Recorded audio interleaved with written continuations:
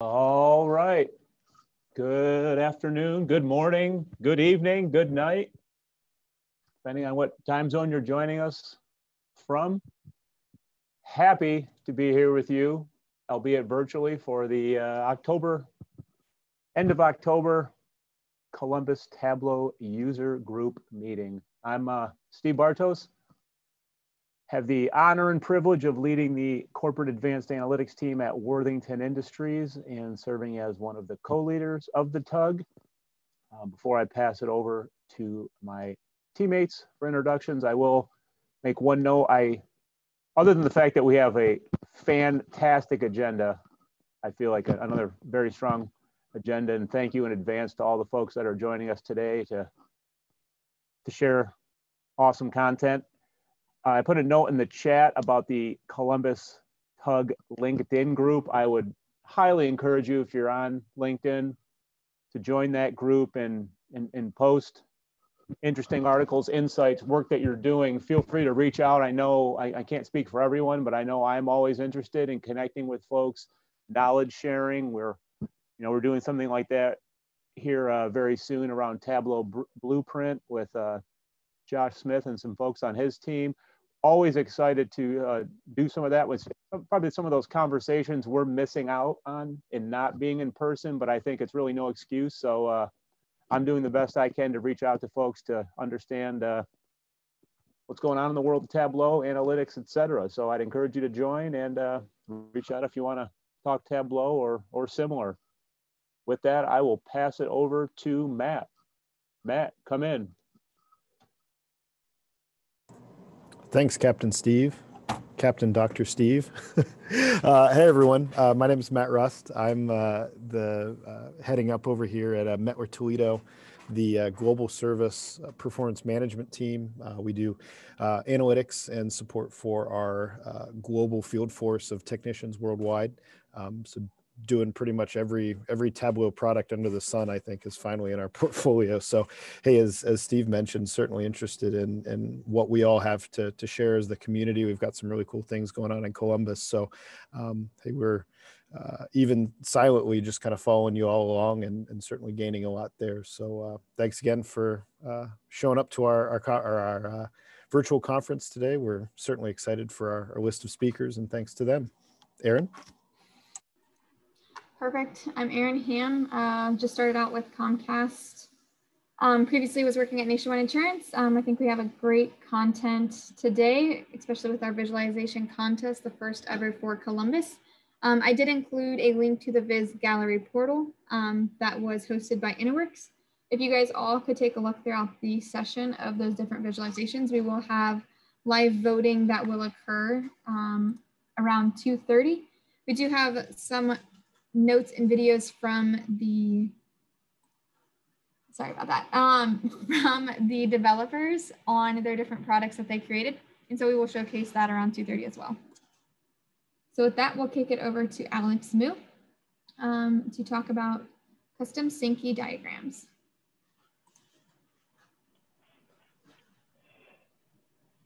Hi, everybody. I'm Alex Mo. And I'm very honored to be invited to give a talk to you guys about Tableau, my favorite tool. Currently I work in the Bay Area as a Tableau consultant. Yeah, so I've been using Tableau for about last 7-8 years. It has been exciting for me, and I am really excited to share some of my favorite topic of building charts and building. Especially, I like to build tools to help people create great Tableau. Yeah. So let me share my screen. Yeah, so I will first talk about the maybe 30 minutes, and I will also have a guest speaker, Keith.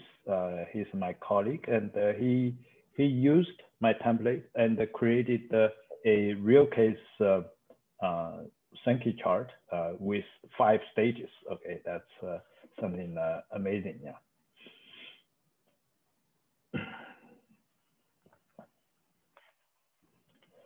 Okay, let's get started. Okay, so Sankey chart is one of the pretty complex charts, but which is a very attractive and it's also very useful. Okay, and but it's hard to create it from scratch. Okay, and it may not be necessary for everybody to create everything from scratch. So that's why I created this template. And you only need to replace the data source with your data source. Okay, replace the one in the template by your data source.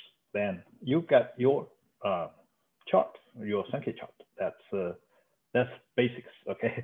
And then you can customize your color, filter, highlighter, and size, label, parameter, etc. Yeah. So make it really useful to you. Yeah. And its advantage over extension. Okay, there are some Sankey extension there. Is all you need is your Tableau skills. Okay, you can customize. You can open it to see all the gory details if you like, okay? And you can modify them if you wish. And it's also free. Some of the, I think, extensions are not free. Yeah. So first, I will show you how to create a basic Sankey chart, which has only 2 dimensions, right? The source or target, sometimes it's called stage 1 and stage 2, or left, right, yeah. So, and we need one more measure that is called size, okay.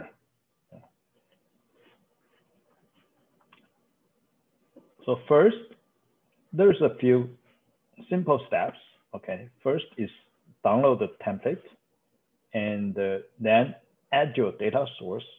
Okay, when you added your data source, then you need to union with itself. Okay, make it size. You double the size by the union. Yeah, and then renaming 3 fields in your data source. Okay, yeah. Then replace data source. Okay, let's go to the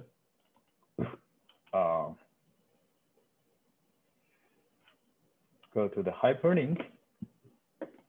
Okay, and here has a little tutorial in both video and in text. And we need to download the template. We have, yeah, download template here. Okay, this is my template, which is only have the minimum feature. Well, this is the one that you can play with a little bit. Yeah. Okay, and you can highlight some of them. Okay. Let's download it.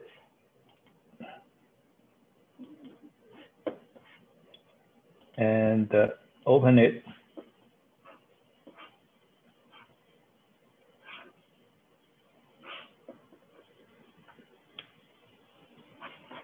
Okay, it's coming.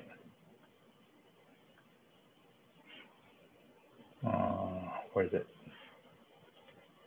Yeah, this is the one. Yeah. So we just open it, the template, and then let's go to this sheet. Okay. So I have basically 5 little sheets 5 little sheet here. Okay, so the middle one is the curve. Let's go to the curve, and let's add, say, my data source, my personal data source, which is not in the template. Okay, let's make it, this is the sample superstore. Okay, and let's go to union it. Go to union it. Yeah. So we just need this is the new interface in the data editor in Tableau, which is a relationship editor actually. So, well, we can double click this and go to the prior kind of, the previous kind of UI, and that's unit with itself. Okay, yeah. So after union, we need to extract it.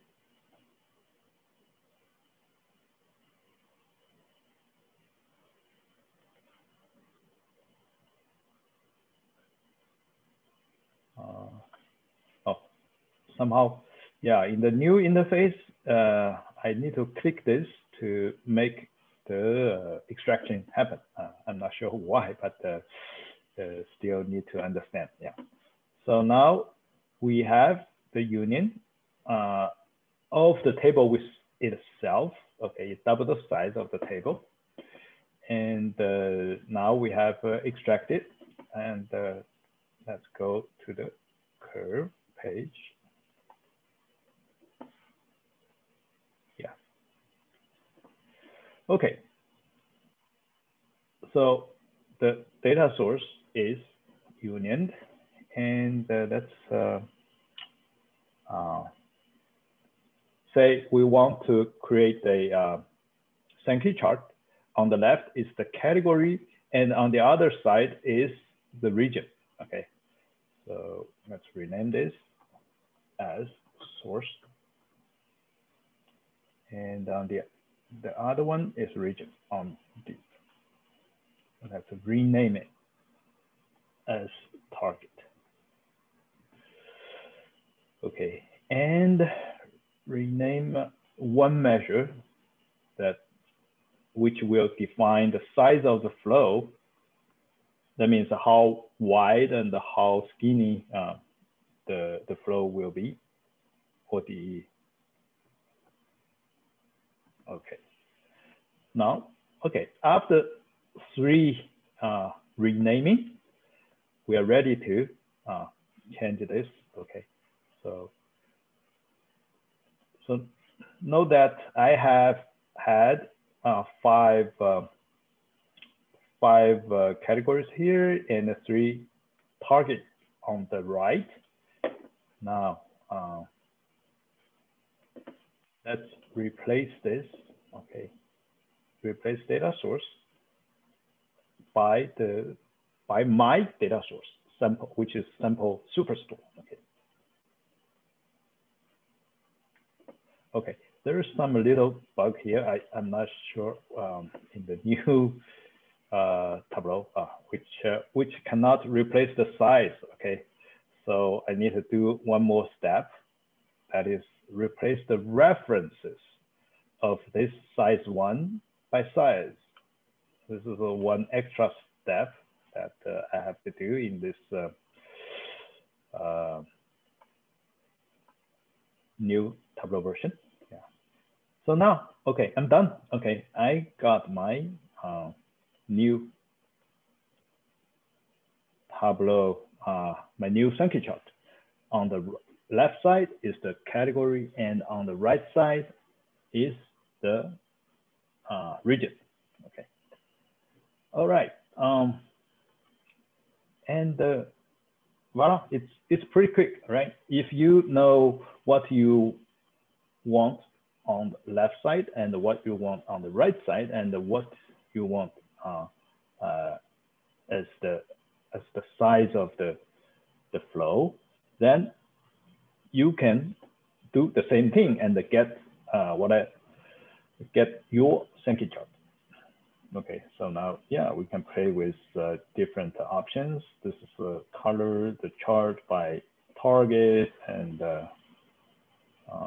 Yeah, the color here is not quite right, but yeah, you can tweak, okay? The idea is it's in Tableau. You can, go to the pages and tweak by yourself, yeah. And also you can filter, yeah, and which is kind of a different way to analyze the flow, yeah. Okay. Once we got this, okay, and we can do,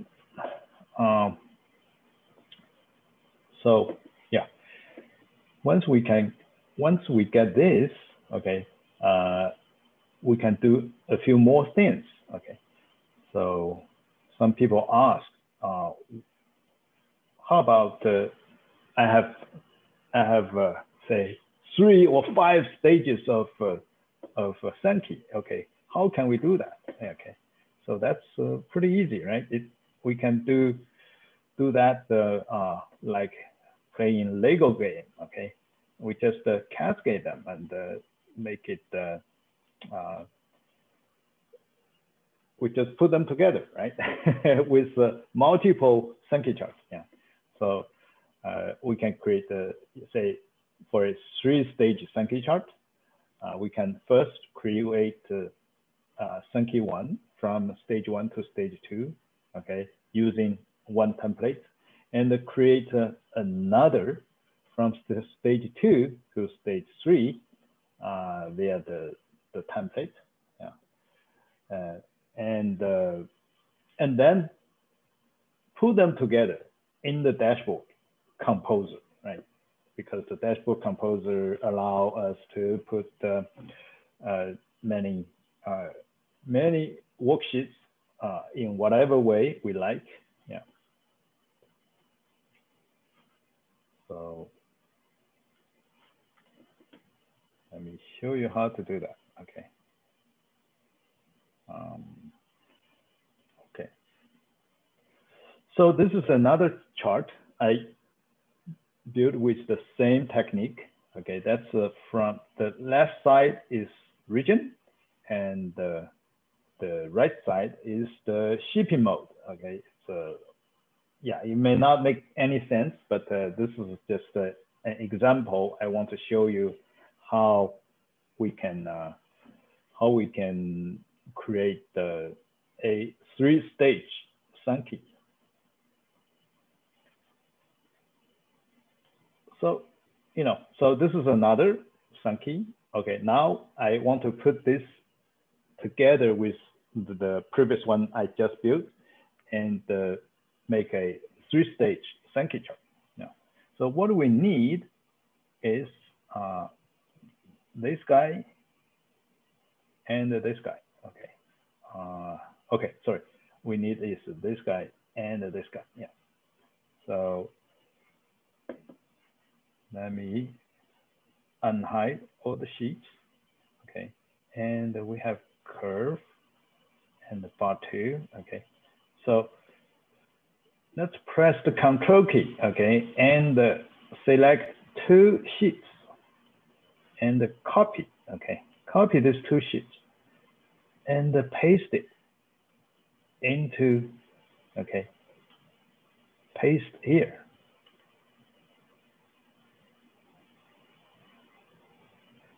Voila. So now we have these 2 pages from another desktop, and this copy and paste only works in Tableau desktop. It doesn't work in Tableau public. Yeah, unfortunately, I don't know why, but maybe they want to make a difference between different versions still. Yeah. Okay. So now, yeah, let me get rid of this. We don't really need this. Yeah. And the curve 2. Okay, let me, okay, here's a little trick. Okay, I want to remove the container on the right. You double click on this little lead okay? And you select the container that contains it.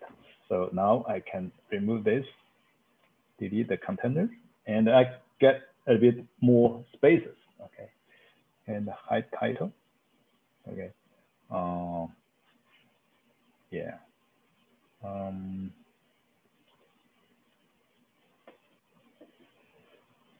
So let me add, okay, make it a little wider. Yeah. And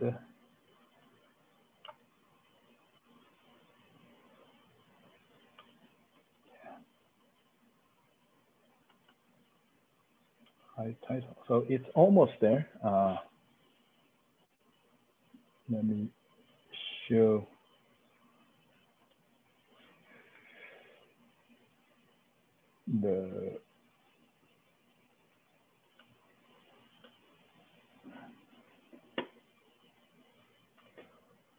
Yes, and I want to.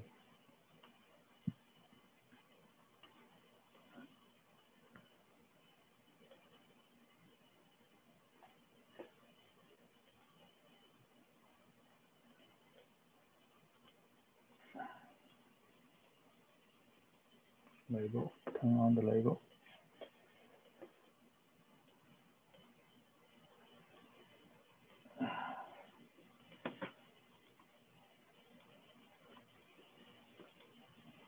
Turn on the source. Yeah, we don't need this anymore.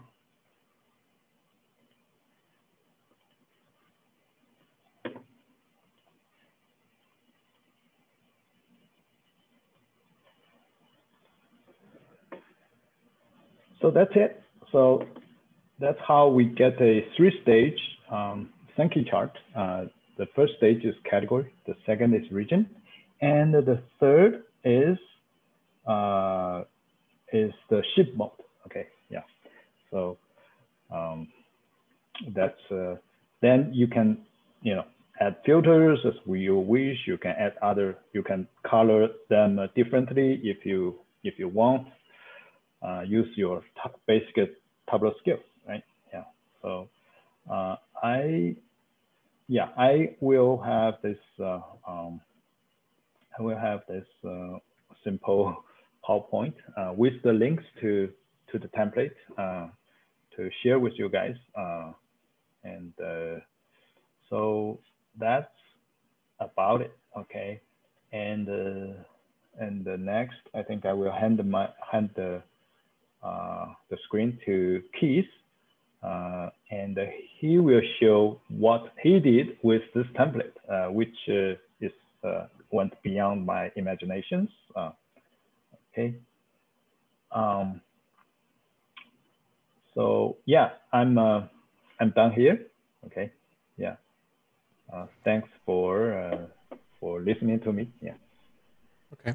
Hey, thanks, Alex. Everybody can hear me okay? All right, great.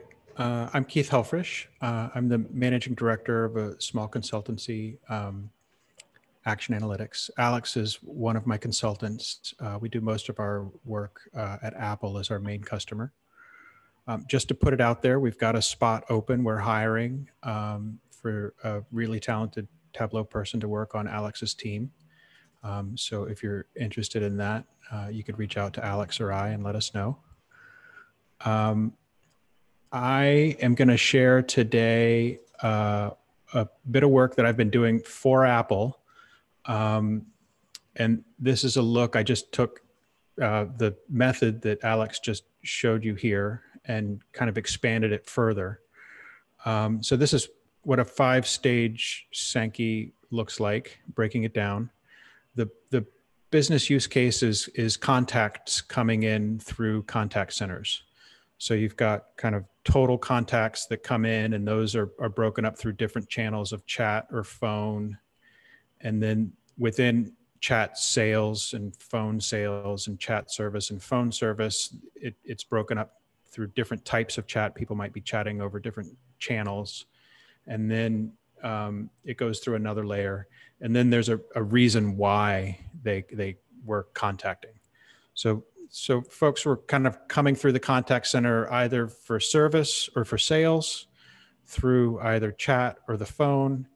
And then there's different kind of channels for chat and phone, different call centers, let's say, or different chat channels, phone service channels.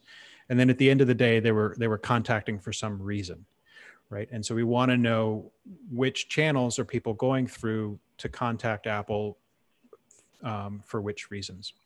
And the data, this data is fake data, synthetic data that I had kind of a bit of fun generating. So I used Alteryx to generate this fake data because I can't show you the Apple data.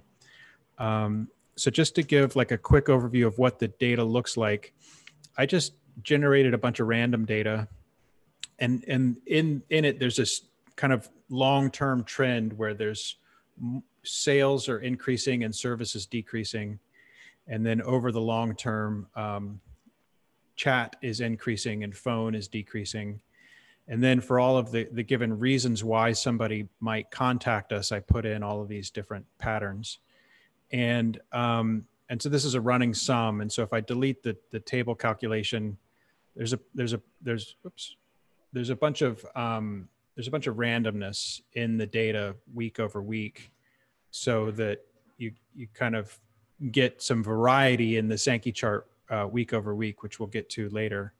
And then there's different patterns at the different levels of the Sankey. So like if I pull in, say, just like level 2, let's say, there's different kind of patterns in the synthetic data. So this is just kind of a quick look at what sort of a larger business use case for the Sankey diagram might look like. And this is the place where I began. The thing that I've done a little bit differently on top of Alex's template is that each of these flows, like each of these Sankey arms here, it looks like just one flow here from say chat sales to chat 2 here, but it's not. Actually, it's many. You can see that in the level of detail of the view, I've got a lot of dimensions in here. And what I've done is I've taken the basic template, and if I just kind of turn on the color and I add a border around all of the marks, you can see that what in the past looked like one flow is actually a bunch of little tiny flows. So I increased the grain of the view in order to keep track of verbosely all the little steps.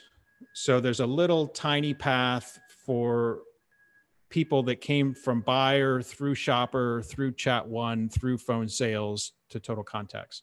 And so by adding that extra granularity in the Viz, I could add parameter actions and set actions to be able to, for example, just click on one of these nodes and then highlight everything that came through that node and turn everything else gray. And so here on the fake data, that functionality isn't working all the way through, just because I didn't change all the colors and stuff yet. I was a little bit behind and I didn't get it all working. But on this first level, we can see that if I click chat sales, now everything that isn't chat sales has kind of gone gray. Or if I click phone sales, everything that isn't phone sales goes gray, but the things that are phone sales kind of highlight all the way through. And so that is kind of the basic template, I call it, that I first presented with the business user that I'm working with. And he was like, that's great. This is exactly what I was asking for, but it's not really that important to me what you're highlighting with the color. He said, what we care about is week over week. And what we care about is how are these things changing over time, right? So in the Apple scenario and in this fake data as well, there's different data for different languages and different data for different countries. And so if, say, Arabic language is increasing over time, week over week over the past couple of weeks, I need to know that so I can staff more people in this certain channel who can respond to the contacts in the Arabic language. So it's what's more important is how these things are changing over time. So this is kind of the basic place where I started, by taking his template, adding the extra level of detail, and then adding in the set actions. And now the direction that we're moving in is to move more towards this this view that shows the same data, but week over week. Here also we can see that we did a little thing. Normally these Sankeys are sorted where you have the highest volume at the top and the lowest volume at the bottom. But for the business user in this middle thing, we did kind of a manual sort so that the phone is always on top and the chat is always on the bottom. So in this third layer, we manually intervened in the sorting so that the phone is always on top and the chat is always on the bottom. And so if I kind of go back to an earlier week, like back in 2018, when in the synthetic data, more contacts were coming through the phone, then you can see that those guys would get really large and the chat volume would be really small. So this is just sort of the nature of what we're working on right now. And the way this dashboard works is I've got a parameter up top here where I can choose the week that I'm interested in. Most often it would be kind of the current week, say, for example. And I can toggle back and forth between whether I'm coloring week over week or year over year. And then I can filter by different regions and or countries or languages. And so if I just kind of come here to say one of these recent weeks,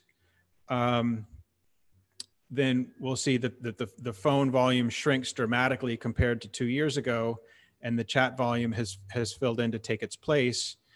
And with those patterns that I had built into the synthetic data, we can see which channels are increasing week over week by what percentage, and which channels are decreasing week over week by what percentage. And then the business user also can kind of dig in and say filter to, I don't know, just the greater China region, and say filter for contacts in the native tongue that say aren't that are not English, for example. And so that is just kind of a quick look at what I've been doing with his template. I basically took the original template that he had, and Alexander demonstrated how to kind of union the data to itself, replace the data source, build the Sankey, and then he did it again for step 2 to step 3, and he put the two side by side. I just repeated that same process to go from step 3 to step 4, stuck it onto the right-hand side, to go from step 4 to step 5, stuck it on the right-hand side, and built this 5-level deep Sankey diagram. And then from there, I did the kind of extra stuff to add in the extra level of detail. So I'm kind of curious, like what happens? It's been a while. I haven't really looked at this. Things can get a little bit messy when you replace the data source, but it should be the case here that, like, if I click on general, that we highlight all of the contacts, that all of the general contacts and the flows that came through for them. So having clicked on general, you can see here it's sorted to the top, which I might kind of not prefer to happen. So I might take that away. But basically the thing that I clicked on through the actions that I have, the set actions, is now showing me all of the contacts that came through which channels for that thing. So if we have, say, a high volume of contacts in this LOB, reason why people are calling, then I can click on that thing and it'll sort to the top, and then all of the little mini flows that were for LOB would then be highlighted, and I can see which ones are up week over week and which ones are down. So chat 1 and 2 are up significantly for LOB, but chat 3 is down for some reason. In Greater China for the languages that are not English, in the native tongues. So that is just a quick look at what I've done there with Alexander's template. It was really useful because I could just start from his template and go from there, and I didn't have to build the whole Sankey from scratch. And I would say also that this is just like a work in progress. This is actually, you know, I have a weekly meeting on Mondays with my business user, and we're working on it. So it's not yet the finished product, but it's kind of the direction that we're headed in.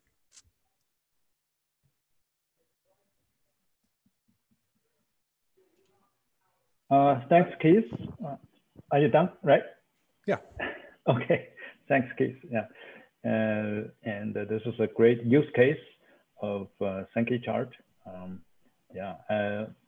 Many people, I mean, I have known many people which work with me or which don't work with me. They have really used this template to create their own chart. Some are not for real chart, but they build for their PowerPoint presentations, which is also very good. Yeah. So yeah, give it a try. As long as I've done the right thing. I haven't really played with this new one that isn't on the fake data, but the idea is that anywhere that I click here, it highlights only the flows that go through that node. So in this case, I clicked on chat 2, and so having chosen chat 2, now I see the week over week for Greater China. Just for chat 2, and everything else has kind of gone blank. And if it was phone sales that I was interested in, then I would click on that thing. So it really is giving the people who manage these call centers, the sort is a little broken on that guy. It's really giving these folks the ability to kind of look, because it's such a multi-stage process, at individual flows through a certain stage and how they're changing. And if it weren't week over week, if it was year over year I was interested in, then I just changed the parameter.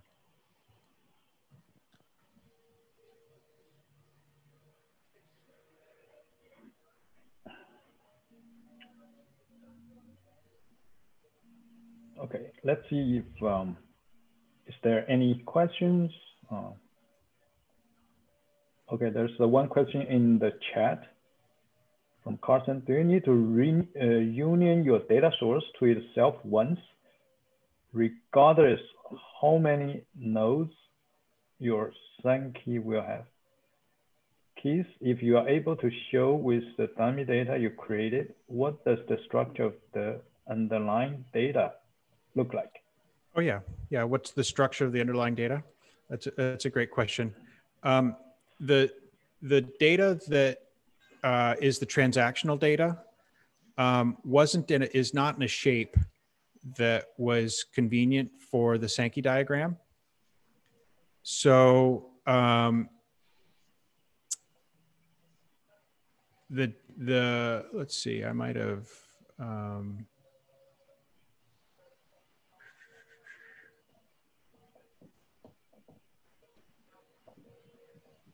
oh, it's because I was searching for week. I was a little bit confused. Okay, so here in data source dimensions, I basically have data by the day, and so the day is one of my dimensions.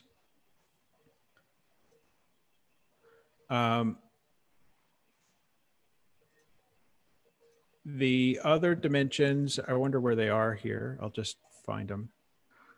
here is this kind of level 1, level 2, and then from there, the data is, from there it begins to be verbose. So what I have is level 3 verbose basically has the entire path that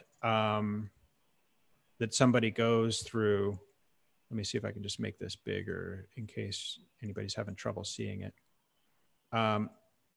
This level 3 verbose dimension is saying that I went through total contacts and chat sales to get here. So the values for level 3 are just chat 1, chat 2, chat 3, but the verbose version of that has the entire path of how I got here. How did I get to chat 3? I came through total contacts, then through chat sales, and that's how I arrived at chat 3. So what I've done in the preparation of the data, which I did with Tableau Prep from the transactional data, is my only dimensions are these level 1, level 2, level 3 verbose, 4 verbose, and 5 verbose. And the reason, again, for the verbosity, for giving the entire path, is so that each one of these little tiny streams can be its own level of detail in the view. And so those then are the dimensions in the data, the 5 levels of the data, the date dimension, which is at the day level, and then the country and the language. So there's really just those dimensions, the levels of the Sankey, which correspond to level 1, level 2, level 3, level 4, and then all the way over here at the end, level 5. That's kind of one set of dimensions in the data. And then the other is the country and the language is another set of dimensions in the data. And then the date dimension, which is at the daily level. And those are the dimensions in the data. And then the one measure is the size dimension, which is used in his template, which is basically the number of contacts. So I think the thing to point out is that as a result of unioning the data to itself, is you wind up with 2 versions of the data, right? So the result of the union will give you table 1 and table 2, right? So the number of contacts, for me, I've got this calculation that basically says, hey, only count half of the data is the total number of contacts, because as the union layers the data on top of itself, I don't want to double count the measure. So you see that for me, the number of contacts, which is the measure that the business cares about, is a calculation, and the measure that's actually in the data set that's a result of his template is this size measure.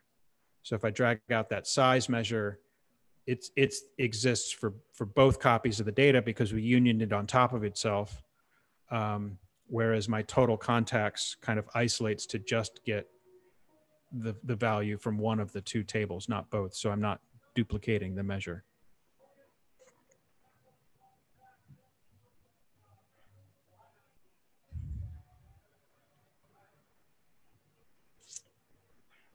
Yeah, so that just is a quick look at what we're up to.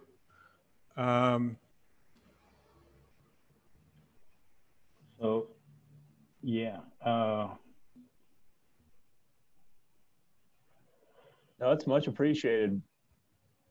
That was, you know, from your side, Alex, in terms of, I think the progression, having read on your, on the website, the progression from, I think it was some work of Jeff Schaefer and another gentleman, and then to Ken Flaherledge and some of the work he did, and you seeing the need of, or the demand out there for to continue to evolve this template. And then Keith, I really appreciate the sharing of a specific use case. And what does it look like when it meets the reality of the business owner, right? And trying to the digesting and the application of it to real business questions. And so yeah, I'll say don't be intimidated. I was following it. It was Catherine, that guy in France, who took Jeffrey Schaefer's original work. Mm-hmm. And I don't remember his last name, Catherine something. Olivier. Olivier, yeah, Okay. yeah. And so I was following all along through when they were doing that. And that's one of the reasons why I was able to take Alex's work further, is because I was building these things by hand back then and trying and familiar with the table calcs and stuff. But Alex's template really does make it a lot easier, because you don't have to be so familiar with the nuts and bolts of all the underlying table calcs and how they work. You can just use it. And I would say that, he showed that all the pills turned red at one point, and he needed to replace references from size 1 to size. There's some stuff like that just kind of comes along with Tableau, but don't be intimidated by that. Just barge through it. So when I was doing this, I also kind of needed to, massage it through. But if you know the end place where you're headed, where you want to go, then just, keep working on it and keep going in that direction. Yeah. Also, you can send me questions if you have problems. Okay. Yeah. And by the way, all the mechanism here is all this flow. Those those flows are built using polygons. Okay. Polygons is kind of a contour of we need all those vertices and link them through a path. And that's why, a polygon has a beginning and an end point, okay? And that's why we need to union the data source itself to create a beginning and an end, okay? All the dates in between, we use a kind of data densification. That's kind of interpolation kind of, that's the mechanism, okay, behind all those charts. Yeah, yeah. All these are polygons. Okay? Yeah. So yeah, and so that's a great call out. That's the reason why he's unioning the data to itself, is because in earlier Sankey templates, you would say need to join the data to some sort of scaffolding table that had 96 records in it, so that you would duplicate the data 96 times, because in order to get a line, it would be necessary to kind of like have 96 points on the curve or 64 points on the curve or whatever. And so the technique has just evolved so that when you union the data to itself, then he says, if it's table 1, then start at number 1. And if it's table number 2, end at number 96. And then the densification fills in all of the intermediate points, and you don't need 96 versions of the data on itself. And so that's the reason to union itself, is to get the beginning and the end, and then the densification fills in all the details in between and draws the polygons. Yeah. So now this complexity is all hidden, yeah, to make it easier. Yeah. Yeah, and I would note that there's some new opportunities with the relationships features that are out in 2020.2,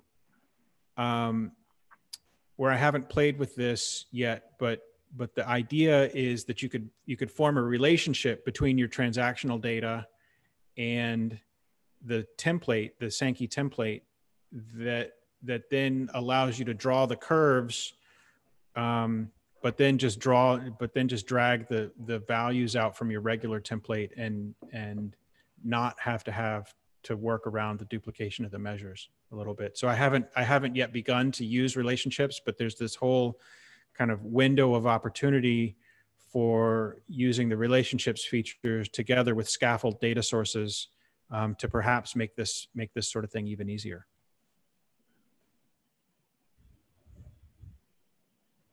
Very cool. Very cool. Aaron, anything else from you or Mark or anyone in the audience? It doesn't look like there's any questions in the Q&A. I don't know, Aaron or Mark, if you had anything to close us out. Just things Alex and keep representing best topic. That's what I think is useful for a lot of different business settings.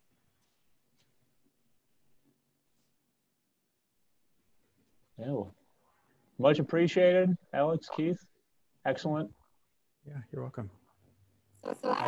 You're welcome. Mark Bradbourne. Hey, Aaron. Aaron, it might just be me. It sounds very. I don't know if being pixelated in your audio is an actual thing. I don't know if that's like a feature, like an audio feature. It's a little like a robot voice. It's very breaking up. Yeah.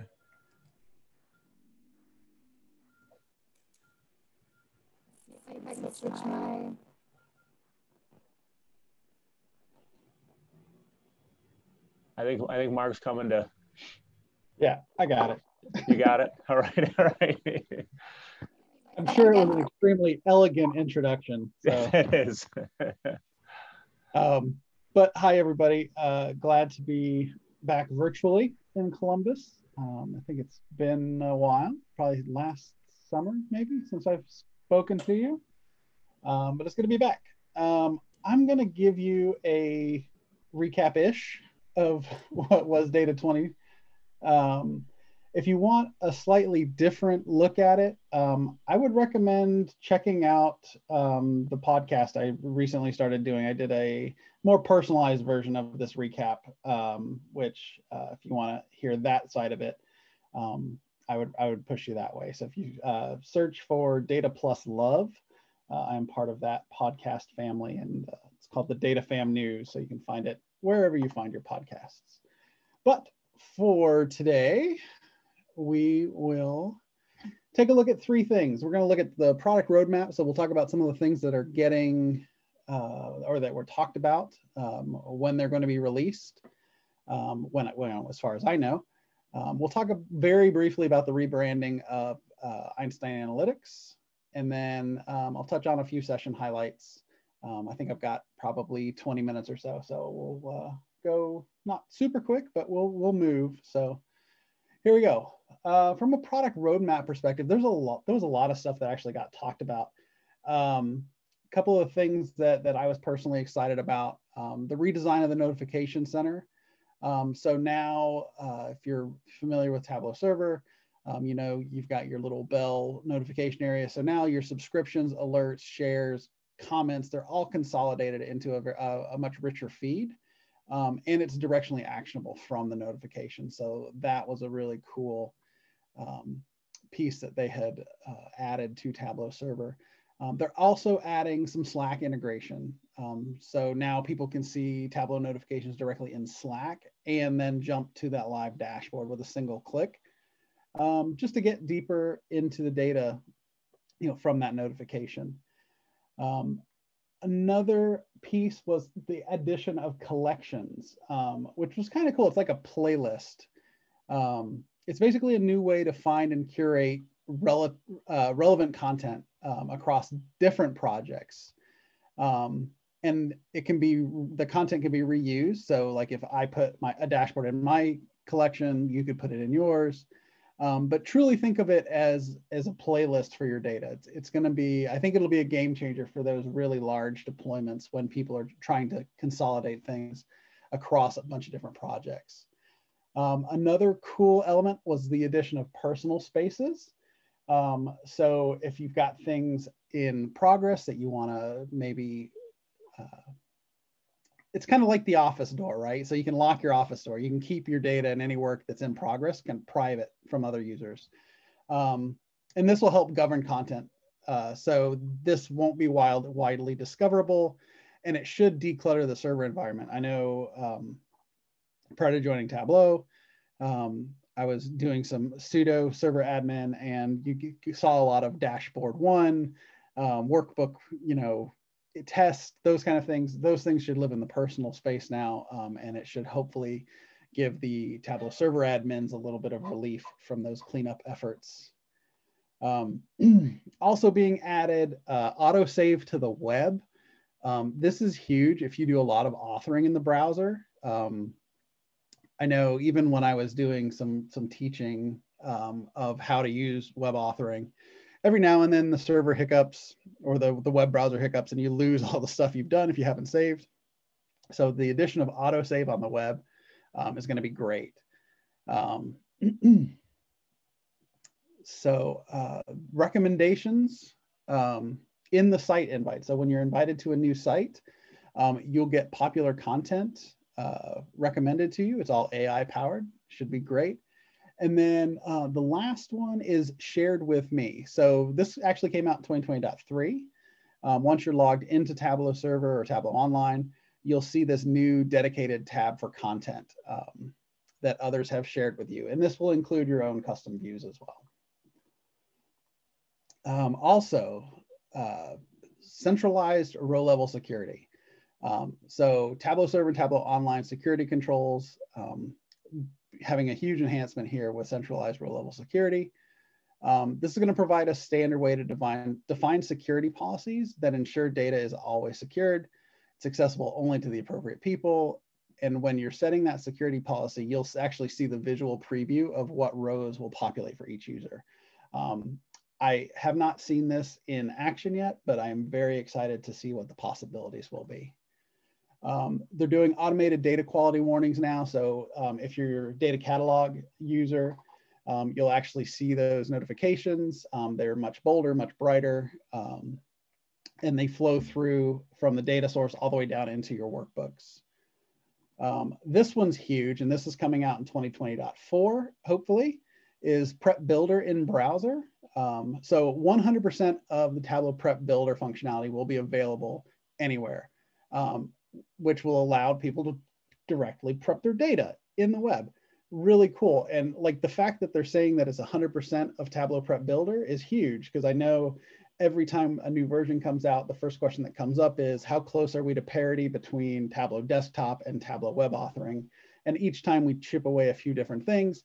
But here we're just basically starting from Jump Street, right? 100% of the functionality for prep will be in the browser, which is incredible.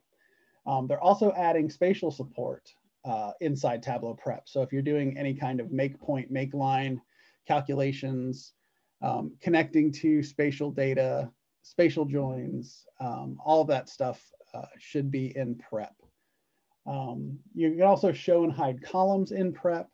And then the last thing they're adding that they were talking about is grouping steps. So basically combining steps together to very neatly package up things, basically to make the flow a little bit easier to read, easier to follow. And then you can kind of drill down into it and see the nuts and bolts. I know a couple of weeks ago, I was working on a pretty large prep flow, and I would have loved to have this feature because it started to get a little overwhelming when I had, 7, 8, 9 different threads going. So really excited about that enhancement as well. So Tableau Bridge improvements. So if you're a Tableau online customer who has on-premise data sources, you're very familiar with Bridge.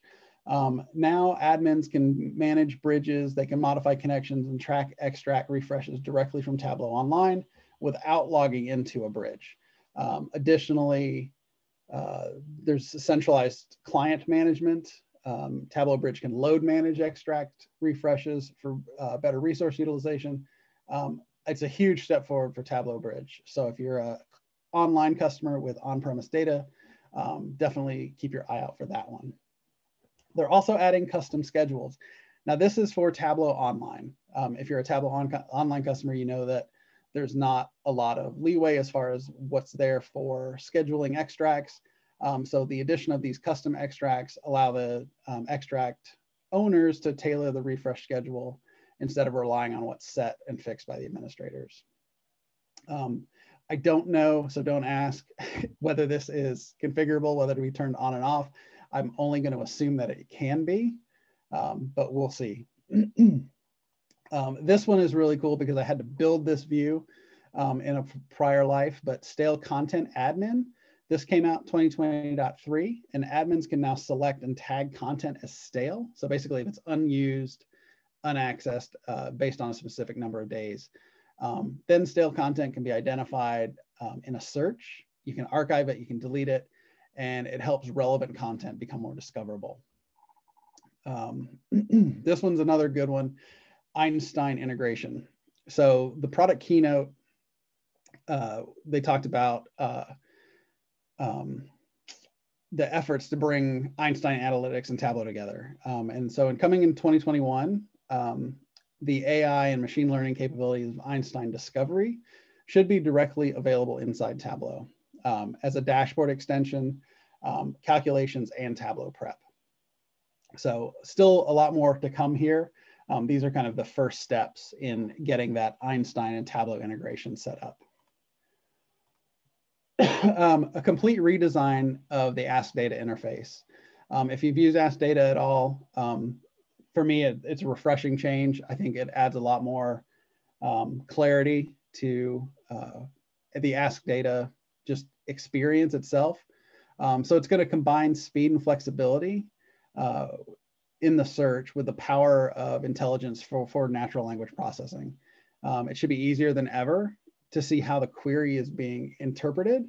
And then Ask Data actually learns from your selections to improve interactions over time. So it's learning while you're using it. So I think that'll be great. This one's a killer. This next one is the date access extension. With model calculations and analytic extensions, you'll soon have the ability to extend the date access beyond the range. And this will be great for forecasting. It's great for label placement. A lot of really, really useful. It seems like such a minor thing, but like if you've ever done any kind of labeling on line charts, you'll know that having that little bit of extra space is great. So we won't have to like toss a reference line far out into the future just to get the label to sit right. So really excited about that feature. This one blew my mind, super excited. This will be in 2020.4, multiple mark layer support for maps. So a huge enhancement to the geospatial analysis by enabling multi-mark layers in the same view on the map. So this will be killer. So anybody who does any kind of location analytics and you're trying to understand relationships is for different things, this will be great. And the last thing they're adding is, so if you've ever been mystified by level of detail calculations, quick LODs are being added. So you can create level of detail calculations within a workflow. It's just a drag and drop a measure from one table to another. You can use the context menu and then quickly customize the calculation. So it's basically going to speed up level of detail development. All right, so lots and lots of features. I will mention if you missed Tableau conference, you can still actually sign up and register and go see all this content. It's all available on video, so you can go kind of watch it on demand. So if you heard me say something, you're like, oh, I want to know more about that, by all means, go check out the replays. And that's at tc20.tableau.com. So the rebranding, I think a lot of people got confused by this, and rightfully so. So since the acquisition, Salesforce native analytics tool, Einstein Analytics, has been positioned as the best product for customers working specifically in Salesforce, specifically with Salesforce data. And Tableau is marketed for customers working in heterogeneous environments, right? So we've got data everywhere, multiple places, not just Salesforce. That distinction doesn't change, but basically the rebranding of Einstein Analytics to Tableau CRM was supposed to help alleviate some of that confusion. So Tableau will more tightly integrate with our own products. So Tableau Desktop Server, Prep, Tableau Online. But we're going to bring a lot of those AI and machine learning capabilities into Einstein Analytic. We're bringing the AI and machine learning from Einstein into Tableau. So it really, it's just a branding change. The actual engine is still going to be called Einstein. It's really just the visualization product inside Salesforce that's being renamed Tableau CRM. Over time, these capabilities, it's going to become more and more seamless. So don't worry. Tableau's not going anywhere. Einstein's not going anywhere. Everything's kind of the same as it was. It's just a name change. All right, so a couple of session highlights. So like I said, go back and check out the sessions. Devs at Desks, it was great. Some of the energy from those devs is hilarious. And that's worth the price of admission alone. But they showed a lot of really cool innovations that are coming down the pipe. So I don't know how they coach the devs, but they really become great presenters. And some of the features that they showed, definitely worth checking out. So go check out Devs at Desk. Tableau speed tipping. So if you've been to Tableau conference before and you've seen the speed tipping, you know that could be mind-blowing. It's just as mind-blowing in the virtual sense. So they did two parts 1 and 2. So go check out the Tableau speed tipping with Jeff Schaefer and Lorna Brown. Set it up. So this was a session done by Heidi Kalb, I believe, if I remember correctly. And she basically ran through when we use sets and parameter actions, like what are the different use cases. It was a very good session, a lot of great feedback I heard from that. And then the last one is kind of associated with what Alexander and Keith were showing today, drawing data visualizations in Tableau. So this is an introduction to how you can leverage Tableau to create advanced data visualizations using drawing techniques, data densifications, and polygons. So that is it. Overall, I mean, if you know me, you know that I'm a huge fan of Tableau Conference, and the in-person experience like cannot be replaced. But personally, I was impressed. So I had actually, before Tableau Conference, attended a couple of virtual conferences by some other organizations, and I was really underwhelmed. So I was not looking forward to Tableau Conference, to be quite honest. But I think in the end, Tableau set the bar really high. And for any other virtual conference, I think that they are the mark to meet, right? And I think a lot of that had to do with the Tableau community in general. I know some of the tugs were doing meetups every morning. There are happy hours across different regions. And there was even a very small data night in that had a live DJ. So a lot of fun was still had. But as I said in my podcast, I hope we can all collectively raise a glass and toast to the fact that we shall never have another virtual Tableau conference, and that we shall all see each other in the flesh, face to face, very, very soon. If you want to experience another virtual conference, I will go ahead and plug Salesforce's Dreamforce. That got announced last week. If you go to salesforce.com/Dreamforce, you can register. Guaranteed there will be a lot of Tableau content and Tableau CRM/Einstein stuff. So check it out. Thanks for having me. I think I'm right at time. If there's questions, I will try to squeeze them in. Mark and Steve, I would just plug that at the Tableau conference, I gave 2 talks on the new data model and the relationships, which is actually a pretty complex thing. Like there's a lot to it. So there's 2 talks. One is an overview, which is kind of a high level way to understand relationships and how they work.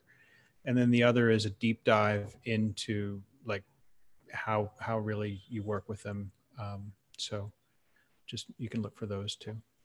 Yeah, very cool. Yeah, I mean, I saw a good portion of all the sessions, and the content was like every year. I mean, the content was fantastic. So definitely worth the time to go through and watch a bunch of different sessions, you know, whatever sparks your interest. So.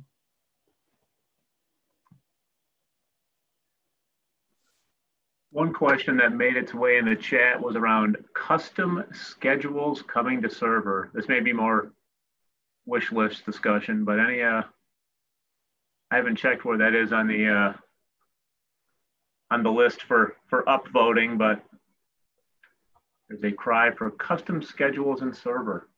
For on-premise, I'm assuming. I mean, you can do that on premise now. You just have to work with your server admins and beg them and buy them chocolate. But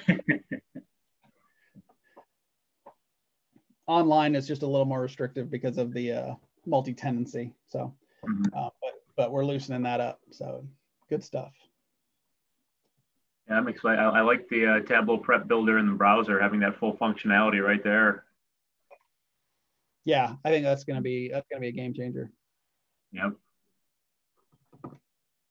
Aaron, anything else coming through the Q&A? I do not see anything, or to the user group, any questions for Mark? Oh, thank you, Keith, for putting that in the chat in terms of your PC20 session. Sorry, Aaron. Yep, you're good. Can you hear me? Perfect. No more robot. There's nothing in the Q&A. Is there any additional questions of upcoming features for Mark? Oh, Salesforce conference link. I just looked at that. Oh, here you go. I just put it in. Okay. And apparently it's going to run all month. So like it's going to be quite the event. Very cool. Perfect. So I think with that, we'll go ahead and kick it over to Tom with Interworks. So Interworks was the host where we were housing all of our visualizations for the first ever Tableau Columbus competition. So Tom, go ahead and kick it off.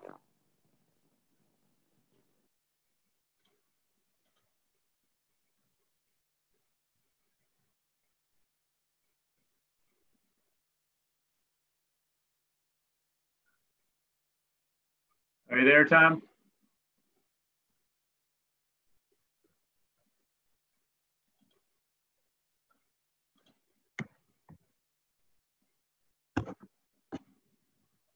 Looks like you may be having some connectivity challenges. We'll give you just a minute.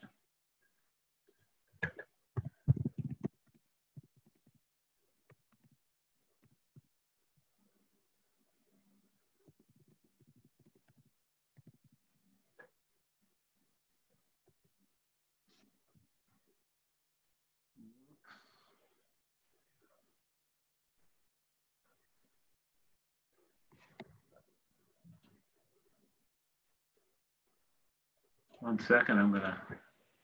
Hello, Thomas here. Can you hear me? Hey, Tom.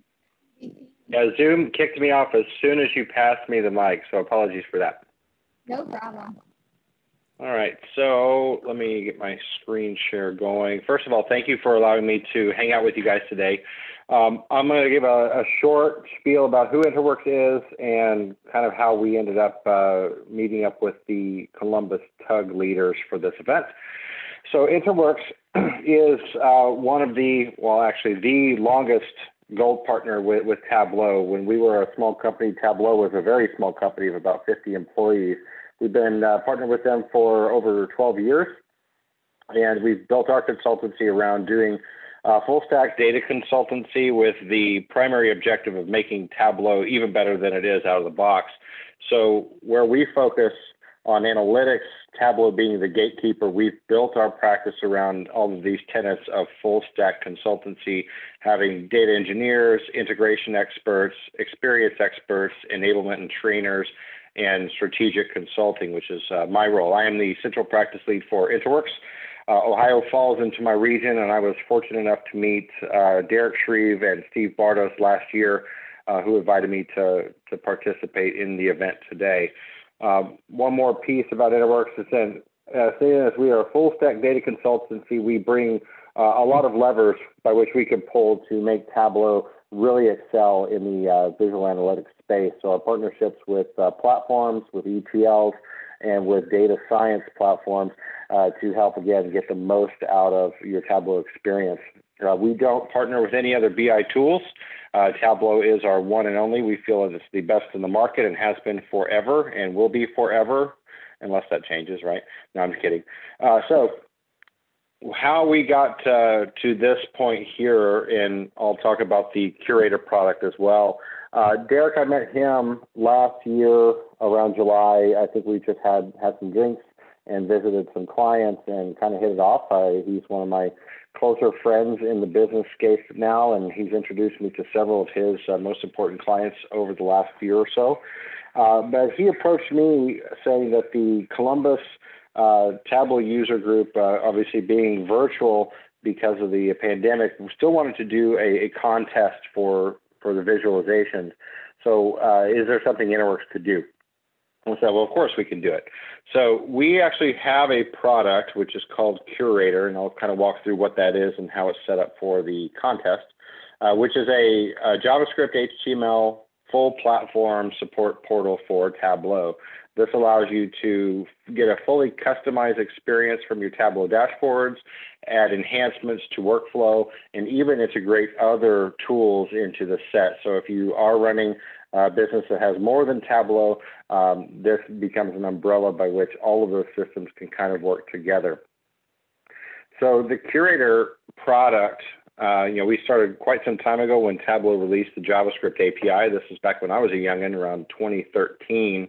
And over the years, we basically built this product as an aggregation of all of the features and requests that the clients have had over the years, and we've just put it into this platform. So off the shelf, this thing actually does a whole lot of what you could just bring into your analytics COE and increase adoption, increase communication support, and also give a fully customized experience.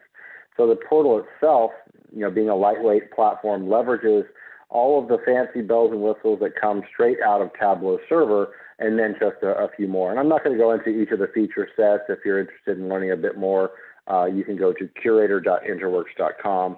But just as a couple of quick examples on turning your Tableau analytics into something that's highly branded, pixel perfect within either your website experience or just what the company expects from the branding perspective.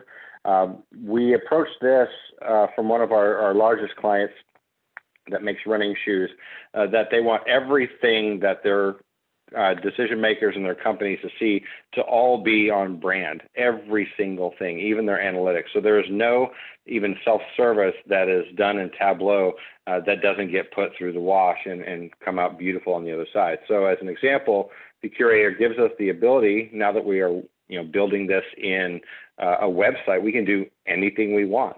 We can enhance navigation. We can have additional information or additional resources, videos, how to support tickets, integrating with other CRM systems, et cetera. But as, again, basically a window into your analytics. Everything then being powered by Tableau. We hook up to all of the authentication, security, permissions, and all of this stuff. And then, of course, bringing in the Tableau with all the extendable functions with building PowerPoints. This one's really nice. You can actually build custom PowerPoints right in the portal, and you can do this from multiple workshops. So, again, tons of things that we can do with this. I won't go into all of it. But, again, being a website, we can make it look and feel like anything we want it to do. And, of course, this being a web object can be embedded in other systems. But we see actually even with the ability to embed some Tableau into Salesforce or into ServiceNow or any system that we have running, or even internal CRMs or intranets, et cetera, we actually see that the portal is pretty powerful to actually bring that, be the top of the pyramid, as it were, because we can bring in anything here. We can embed Salesforce, embed analytics, embed Einstein, et cetera. So, quick overview.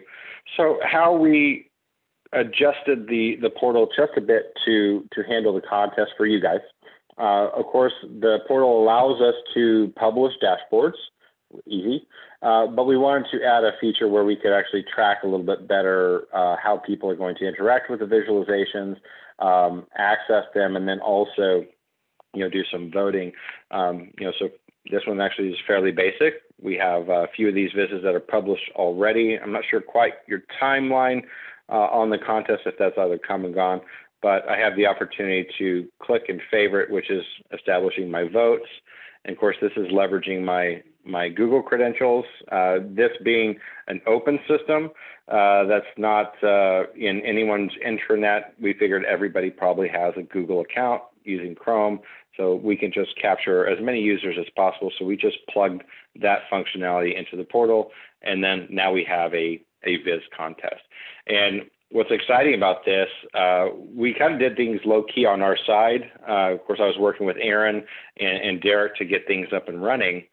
But until we actually launched the contest and everything was going to work out fine, that was the point which I went back to Interworks and said, hey, here's what we did with this team from Tableau and the user group in Columbus using our platform to do the Viz Contest. And since then, it's 2 weeks ago that I announced it internally, we've had, I think, 3 or 4 teams reach out and say they want to do the same thing, either in the companies that they're engaged with or in other user groups. So the idea that you guys brought up, let's do this virtually, let's have a platform to do it, I can jump in and help out. We're actually going to do many of these things because obviously using our portal gets eyes on Interworks. If you've never heard of us, you could find out more. But also it's a nice tool to help folks out. And so I hope that if you guys are using this and as you're using it, you'll think that, hey, this was nice.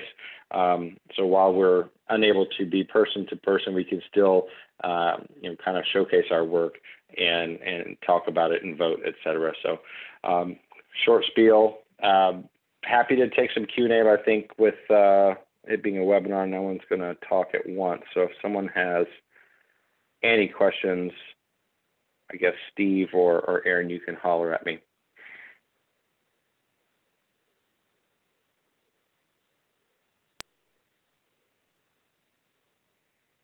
Any questions for Tom, esteemed audience or panelists? I will say I greatly appreciate the time, energy, and effort you and the team put toward this time. Sure. I think it turned out really well. Very good. I appreciate it. And I appreciate you guys thinking of me that maybe I could help out. I think my relationship with Derek is he'll hit me up once a week, say, hey, can we do this? And the answer is always yes. We just have to figure out how. So this is a nice little project. And I actually had some fun helping put it together as well. So I appreciate you guys inviting me. Aaron, anything from your side? Nothing on my side. I think now we can jump into the actual Viz Contest. Share my screen.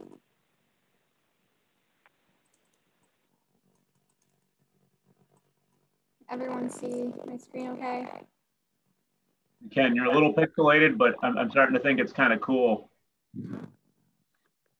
Wondering if it's because the fan on my computer is going at the same time. Trying to cool off. If it gets to be too bad, Steve, I'll let you just take over. So we do have a couple of videos that people had submitted. So there was 5 visualizations in total that were submitted to the visualization contest. And so we, instead of choosing 2 to 3 top, we want to just go ahead and talk about all 5 of those.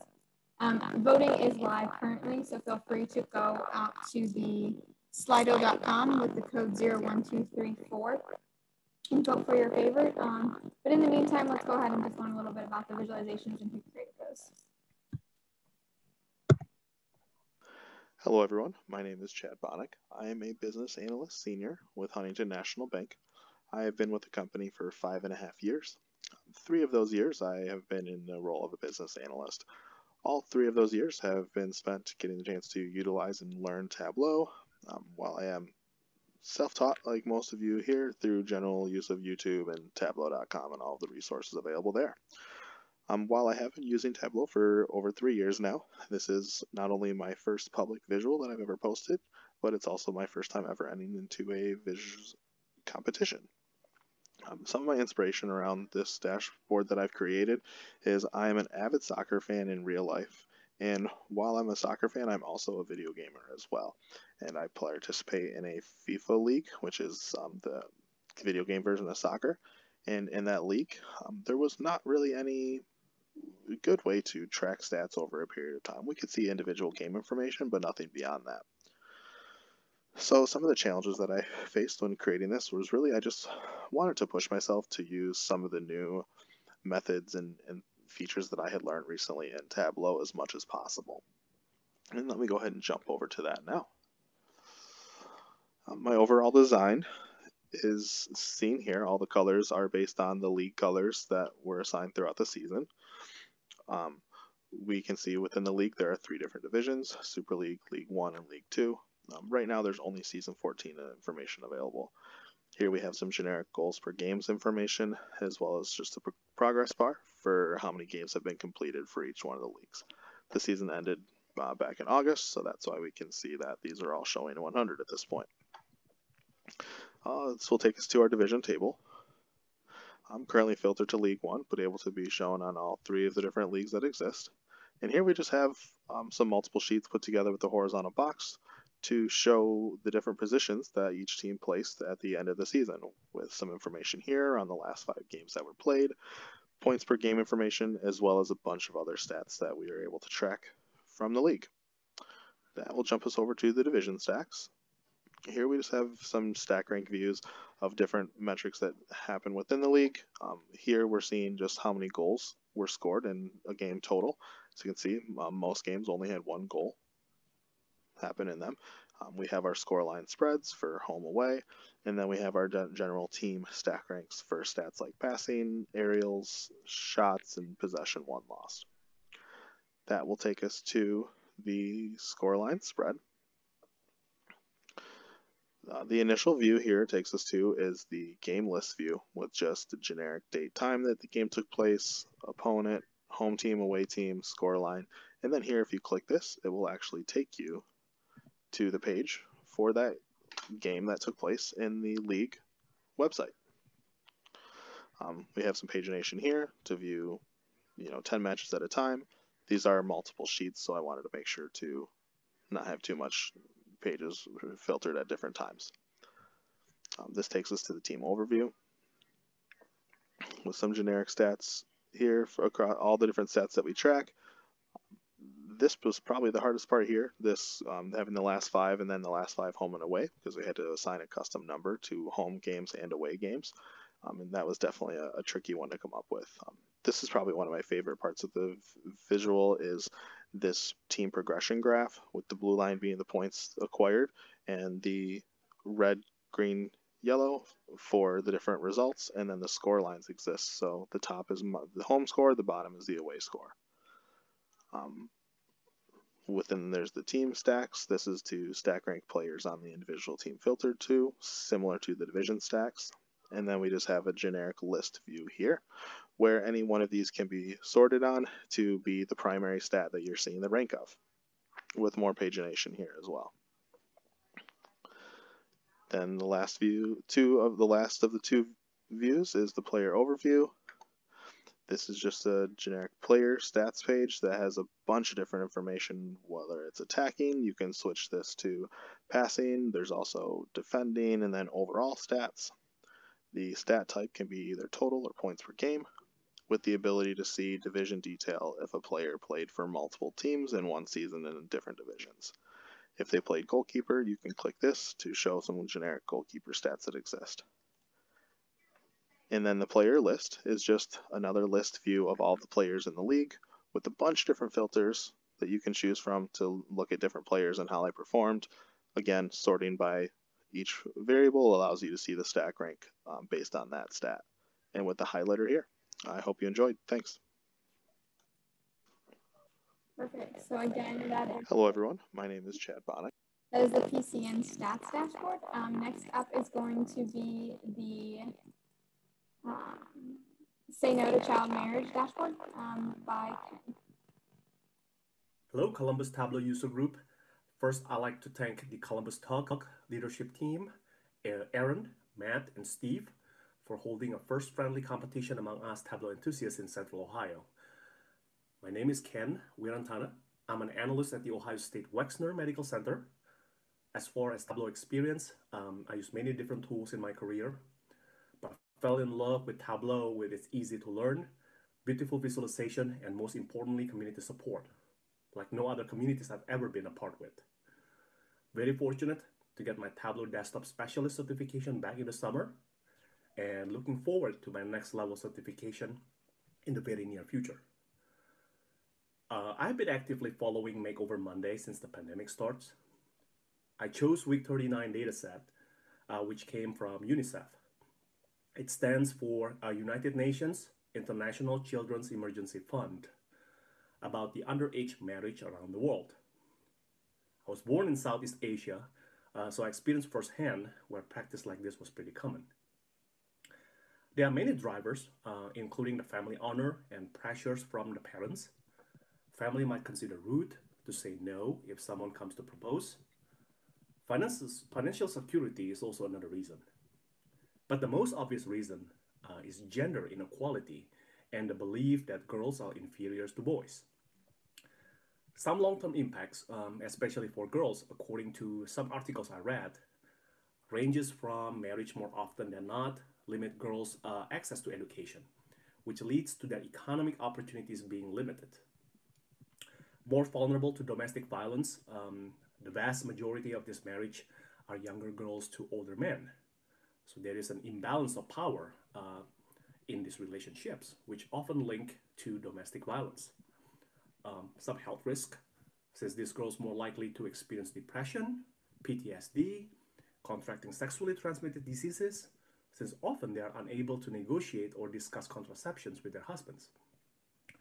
Moreover, the girl's body not physically developed enough to give birth, which may result in miscarriage, difficulties during labor, or even premature death.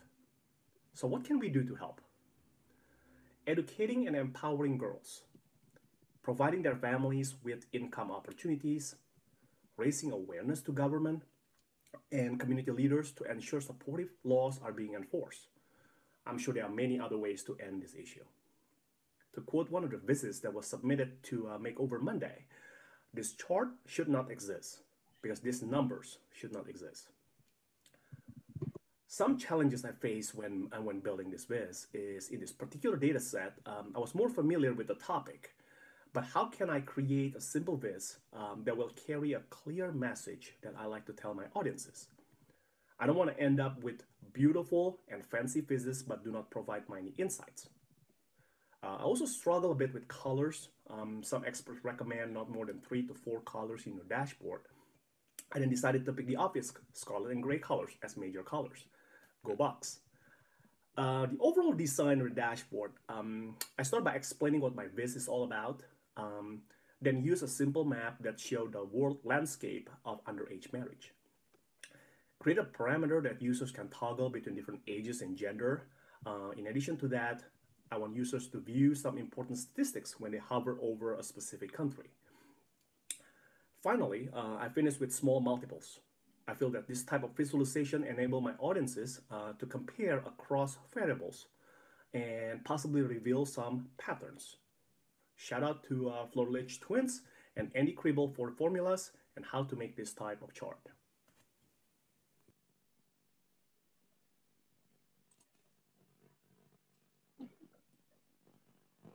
That is Ken's design on the Say No to Child Marriage. With this, there is the graph where you can click in and hover over each of the different countries. You can also change the married by age from 15 to 18 for female and then also 18 for male as well. And that will go ahead and change each of the different graphics that are listed below. So if we change the age married by to 15, we'd be able to see how these proportions exist across the different countries. So next up of the visualizations, we have the Franklin County, Ohio addiction-related data.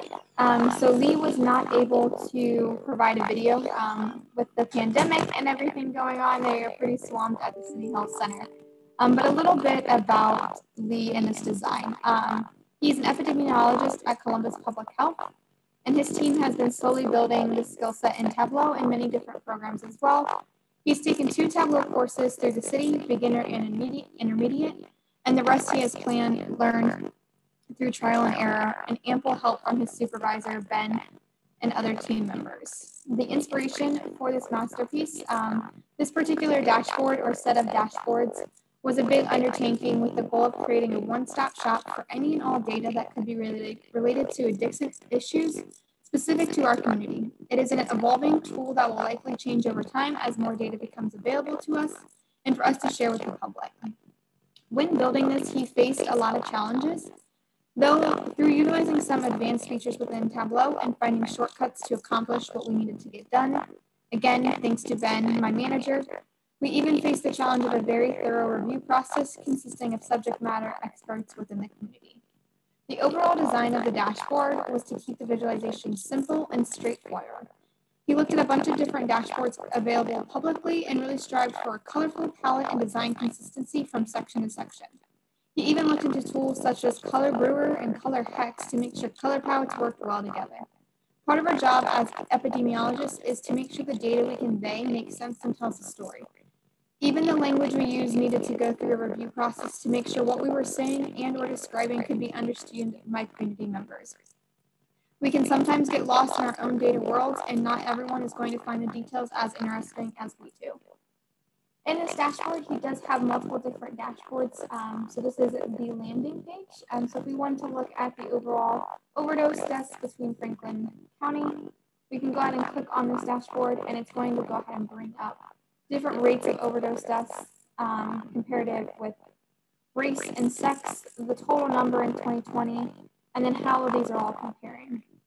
We also are able to look at prescription drug monitoring. So what are the different classes of drugs being dispensed in Franklin County, and how many opioids have been dispensed within the year 2020. You can also go ahead and there's parameters to select different types of drug classes, whether it's opioids, sedatives, or benzodiazepines. Each one of these dashboards have the overall goals, as well as tracking measurements inside of them, as well as the level to return back to the home page.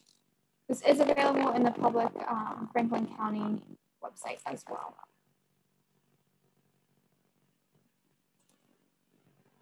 So with that, the next one up is going to be Robert Ford with the growth of Columbus.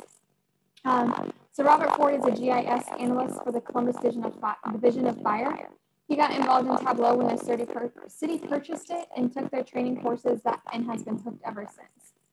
This dashboard shows the growth of the city of Columbus since 1834 per decade using the city's published annexations shapefile, best viewed on a non-mobile platform. We see annexations come in regularly and was interested how this changed over the years. So with this, we can see the different graphs between 1830 to 2020. And we can also go ahead and click all the way back to the beginning. He does include animations in this.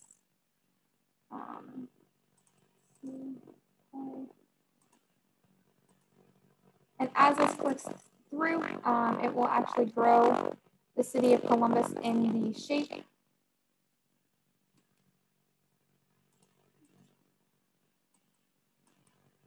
Move that to a little bit more.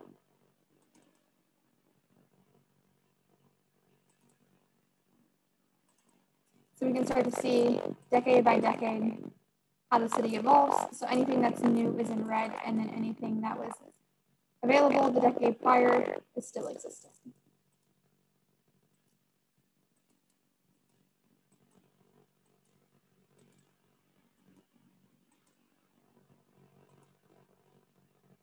And then the last visualization is by Nadia Miller, and Steve or Matt, if you want to take the lead on this one.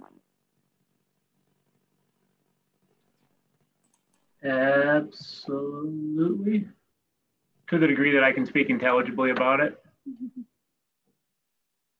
Yeah, so it says Nadia is an equal opportunity representative for the Mayor's Office of Diversity and Inclusion. And as I was exploring this, and it may be obvious, but I'm excellent at stating the ultra obvious. This allows you to do is get an overview in terms of the city of Columbus and certifications that are provided by category below, business name, description, and then where they fall in terms of by gender, by ethnicity, and then some of the groups, whether it's minority business owners, business enterprises, or women business enterprises. And clicking on any one of these, either the bars, the pie slices, the highlighted table will filter across the visualization and also below in terms of the internal directory. One thing that I do want to call out on her visualization is she was able to incorporate a reset button. So if we want to reset to the very beginning of the dashboard and what it looks like without any filtering, you can go ahead and click this reset button and it takes away all the filtering that you had previously imposed. I was actually flailing around with that a bit today. Perfect. So those are the 5 different visualizations that made their way into the competition. We want to thank each of you for your time spending building these, as well as submitting, creating your videos, and showcasing them to the Columbus community. With that, we want to go ahead and open up the Viz Contest voting. So with that, I'm going to stop sharing. Steve, if you want to go ahead and share your screen with the results. Again, the Slido poll is available. If you go to sli.do, and then our code is 01234. So we'll give you each a few minutes to vote.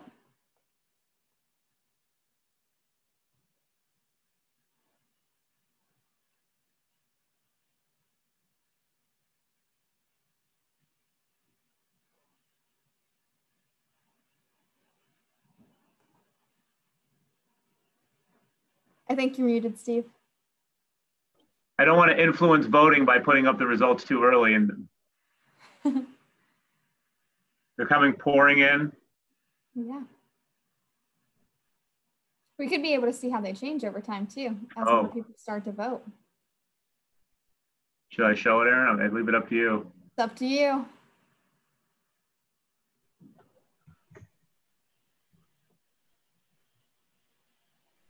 Click Chad's. Chad's in the lead. Show it. Here comes Ken down the stretch. Lee and Ben.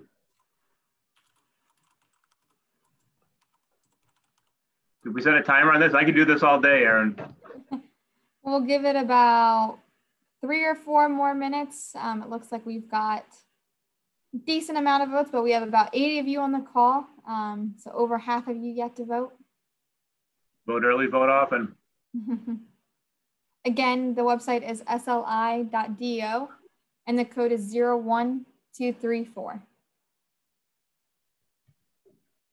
Aaron, any announcements or other news and notes? I know we're working right now on our late November, early December session. Anything else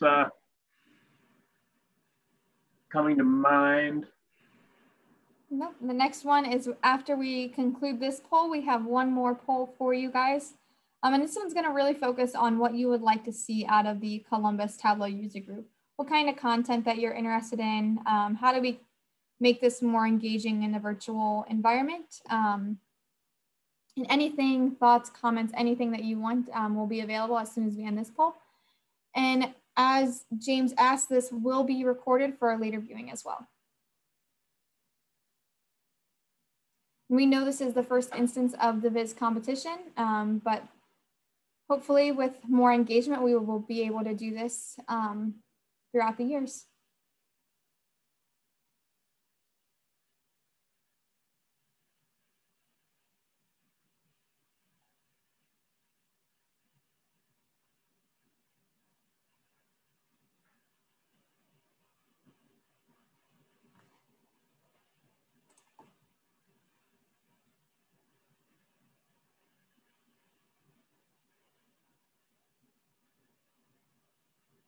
All right, we'll go ahead and give it about 1 more minute.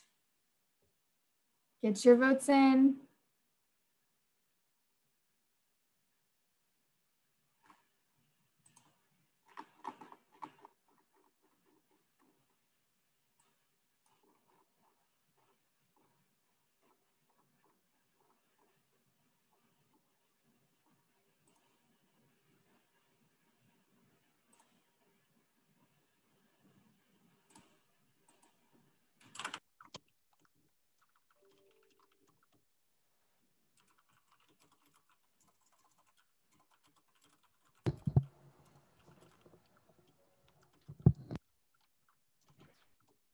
You want me to count it down from 41, 28?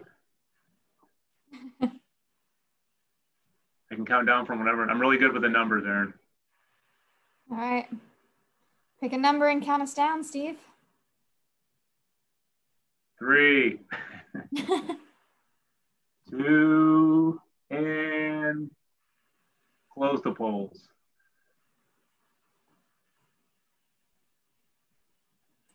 I think I was doing some math, and unless every single person votes for, I think we can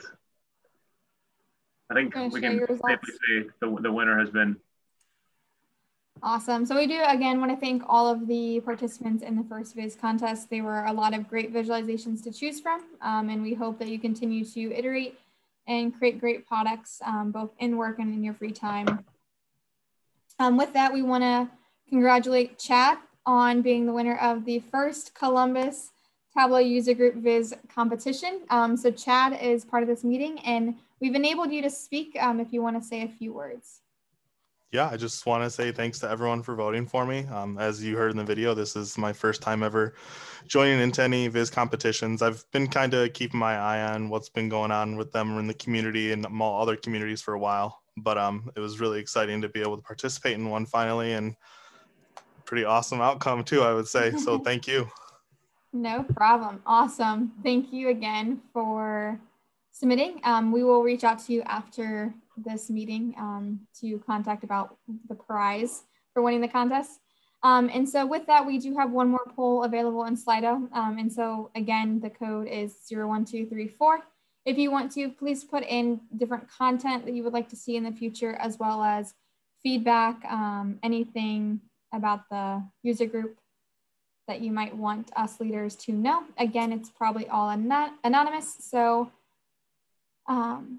no need to feel like you're going to hurt our feelings. And with that, I'll send it over to Steve to close out.